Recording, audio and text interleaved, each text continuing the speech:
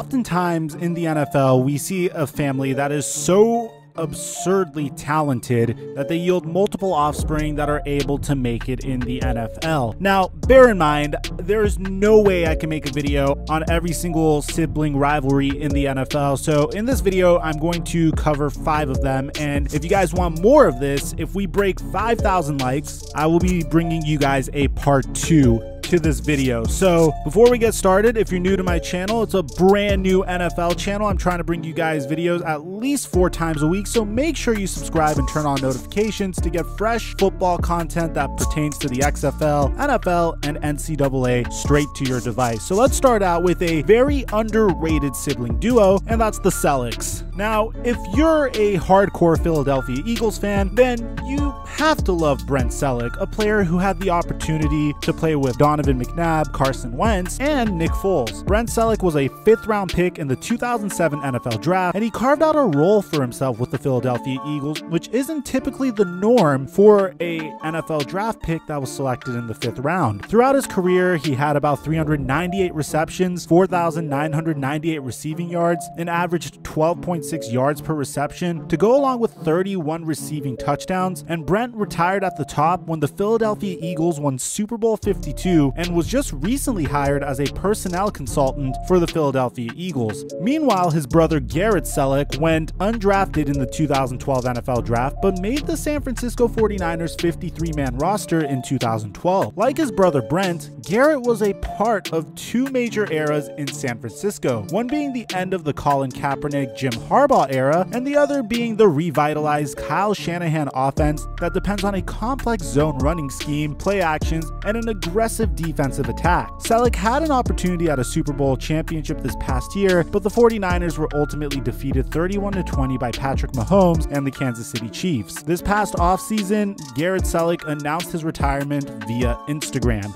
Up next, we have the Martins. Both of the Martins attended Notre Dame University for their college years. Both of them are linemen. Nick Martin was drafted in the 2nd round by the Houston Texans and is currently their starting center today. And as good as Nick Martin is, he is nowhere nearly as decorated as his brother Zach Martin. And Zach Martin has to by far be my favorite draft pick in Dallas Cowboys history, because at the time he was about to be picked, the Dallas Cowboys were rumored to be really in favor of Johnny Manziel. Thankfully, they went with Zach Martin, who turned out to be a 4-time first-team All-Pro guard and a 6-time Pro Bowler. Zach Martin also helped establish the identity of the Dallas Cowboys by anchoring their offensive line alongside Tyron Smith, Travis Frederick, and La'el Collins. When this unit is fully healthy, combined with Ezekiel Elliott, they are absolutely unstoppable. Up next, we have the Carr family, and if you don't know about the Carr family, let's start with the older Carr, which is David Carr. Coming out of Fresno State, David Carr was lauded for his ability to throw an incredible deep ball. He was the perfect prospect practically because he had a perfect deep ball, accuracy, and tons of arm strength. He also ran a pro-style offense in Fresno State, which means he had the brain to learn complex plays and complex schemes, and had a phenomenal memory, which is what you need to be considered as a remarkable quarterback prospect. At the time, the team that had the #1 overall pick in the 2002 NFL draft, which was David Carr's draft, was the expansion team Houston Texans, and they couldn't pass up on a talent like David Carr at the #1 overall pick in the NFL draft. But there was one major knock on David Carr's game, one fallacy to his perfect package, one Achilles heel, and that was the fact that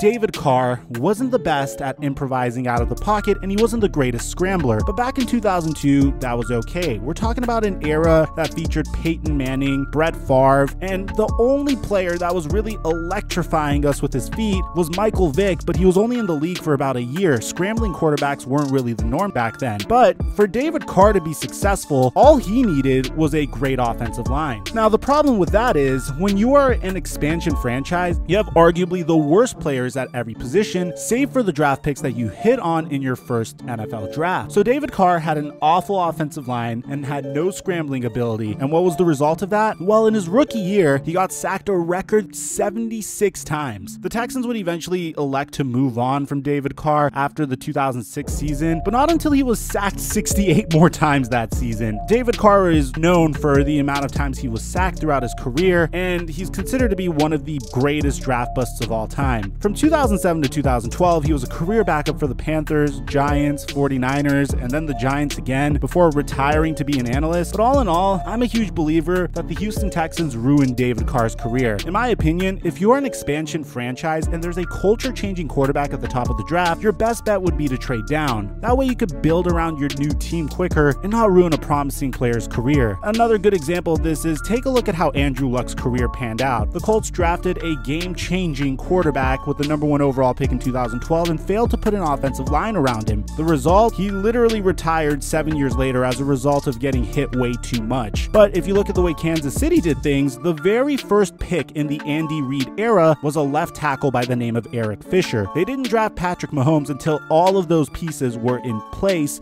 and they didn't do it until they were absolutely sure that he'd be safe behind that pocket. Meanwhile, David Carr's brother, who was actually seen in a few of David's interviews during his pre-draft prospect as this little kid, Derek Carr, currently plays for the Oakland Raiders. Derek showed incredible promise during the first 3 years of his career, as in 2014 he threw 21 touchdowns to 12 interceptions, then followed that season up with a 3,987-yard passing year with 32 touchdowns and 13 interceptions for a quarterback rating of 91.1. In 2015, he followed that up with a 3,937-yard passing season in 2016 for a QBR of 96.7. He then took a slight step back in 2017, but he still threw more touchdowns than interceptions and threw for 3,500 yards. Then John Gruden would be brought in, and Derek Carr would actually see an increase in completion percentage from 62% in 2017 to 69% in 2018 and 70% in 2019. And he just threw for his most passing yards ever this past year at 4,054.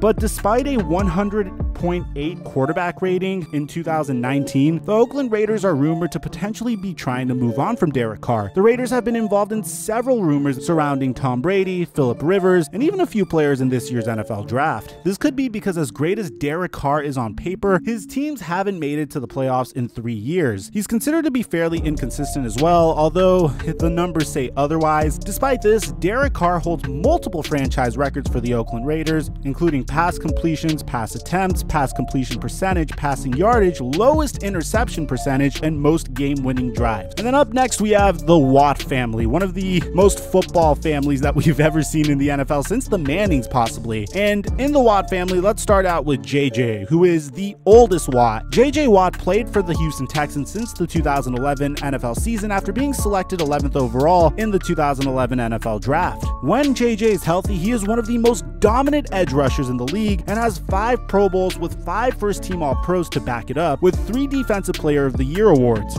The only knock on JJ is that he has always had a tough time staying healthy, but when he is healthy, he is a terror to face against. At this point of his career, JJ currently has 479 total tackles, 96 sacks, 23 forced fumbles, 15 fumble recoveries, and 2 defensive touchdowns. Meanwhile, his brother, Derek Watt, plays a position that is considered to be extinct in the NFL. He was a 6th-round pick in the 2016 NFL Draft by the San Diego Chargers and currently has 1 touchdown, 152 receiving yards, 10 receptions, and 45 rushing yards off of 17 attempts for his career. He is considered to be a minimal role player, but has a role in the NFL regardless, which is more than most people can say. Meanwhile, TJ Watt is an outside linebacker who was drafted at the end of the 1st round of the 2017 NFL Draft. He already has 2 Pro Bowls and a first-team All-Pro and a second-team All-Pro to his name. He currently plays for the Pittsburgh Steelers and at this point of his career has 177 total tackles, 34.5 sacks, and 15 forced fumbles to go along with 4 fumble recoveries and 3 interceptions. Now, this next family could be by far my favorite story, as Devin and Jason McCourty are twin brothers, with Devin McCourty being the more hyped up prospect coming out of the 2010 NFL Draft, being named a 1st-round pick of the New England Patriots in 2010. Devin would win 3 Super Bowls and be named to 2 Pro Bowls as a staple of the New England Patriots as a free safety. And at this point of his career, Devin has 772 tackles, 11 forced fumbles, 26 interceptions, and 2 touchdowns for his career. Jason, however, didn't come out of the NCAA with as much hype as his twin brother. He was drafted by the Tennessee Titans in the 6th round, but put together an average career as a cornerback. He has 680 tackles, 1 defensive touchdown, 18 interceptions, and 9 forced fumbles, and in 2018, these two twins teamed up together on the New England Patriots. The result? A Super Bowl ring.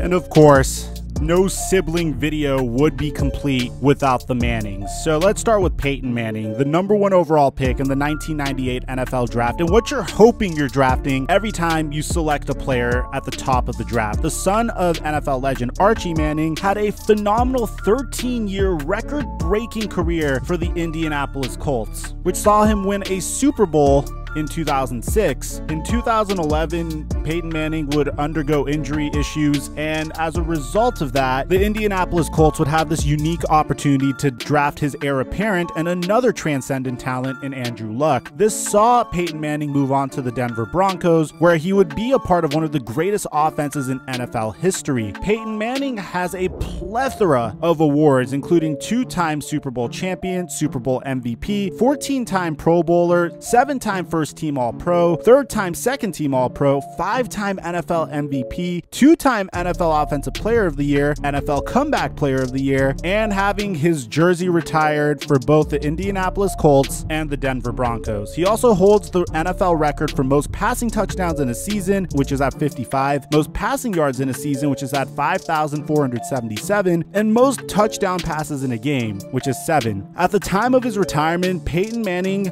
threw 6,125 completions for 65% completion percentage, had a touchdown to interception ratio of 539 touchdowns to 251 interceptions, threw for 71,940 yards, and had a passer rating of 96.5. He is a college football Hall of Famer. Without a doubt, he's going to be a first ballot Hall of Famer. His brother Eli Manning was also a #1 overall pick in the 2004 NFL draft by the San Diego Chargers, which was traded to the New York Giants. We have a whole video on that. It's the first video on this channel if you guys want to check it out. What would have happened if Eli Manning stayed with the Chargers? You'd be surprised. But Eli Manning had a fairly nice career, but it did not come close to the career that Peyton Manning had. He himself also won 2 Super Bowl championships and won 2 Super Bowl MVPs in a fantastic and phenomenal fashion, but he wasn't nearly as dominant as his brother Peyton was. Eli threw 4,895 completions for a 60% completion percentage, threw for 57,000 passing yards, had a touchdown to interception ratio of 366 to 244, and a passer rating of 84.1. One of the biggest debates about Eli Manning is whether he is truly worthy of being a Hall of Famer, and I'm going to let you guys decide that in the comment section down below, as both of the Mannings are now officially retired, as Eli Manning officially retired this past offseason. Is there any siblings that I left out that you would like to see in part 2? Let me know in the comment section down below. I'm your boy Mikerophone, and I'll catch you guys in the next upload.